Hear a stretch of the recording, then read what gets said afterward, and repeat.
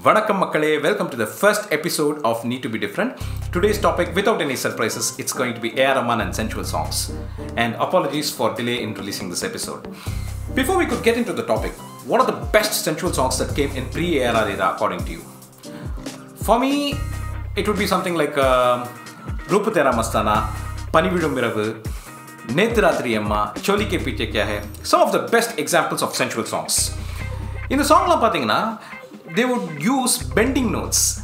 Yaare ko, pyare ko, and the madri.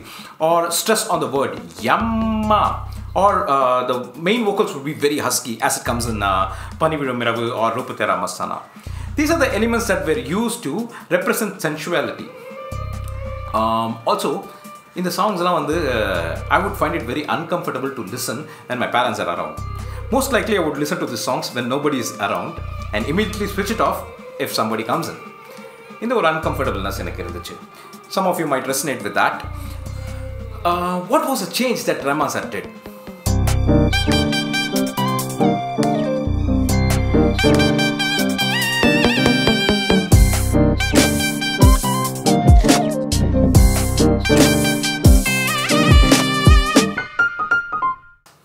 Rahman sir didn't do songs in the previously discussed category.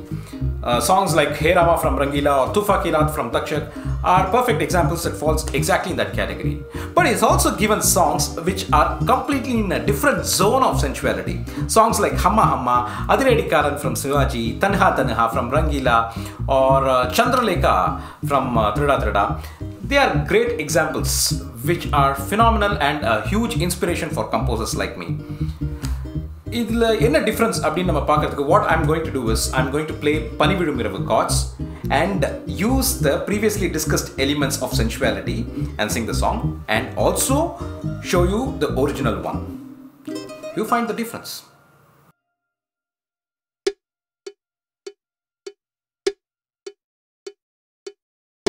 Panividum Miravu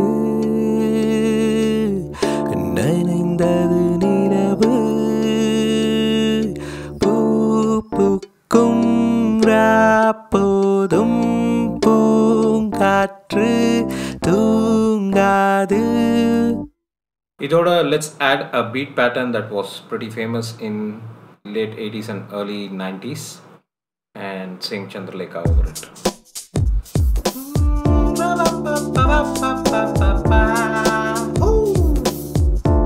Okay, the pattern seems good.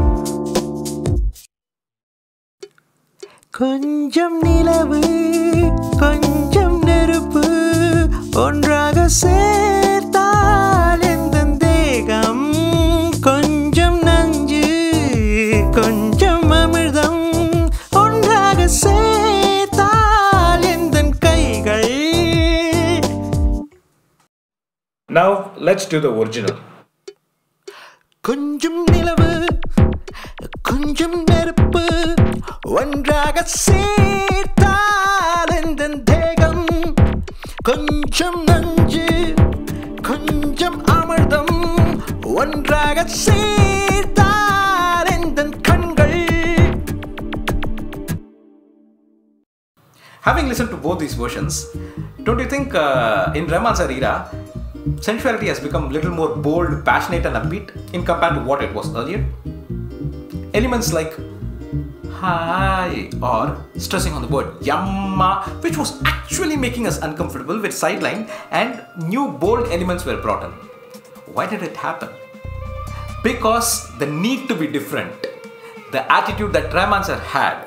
On that note, I'm ending the first episode. Keep your inner need to be different burning. See you.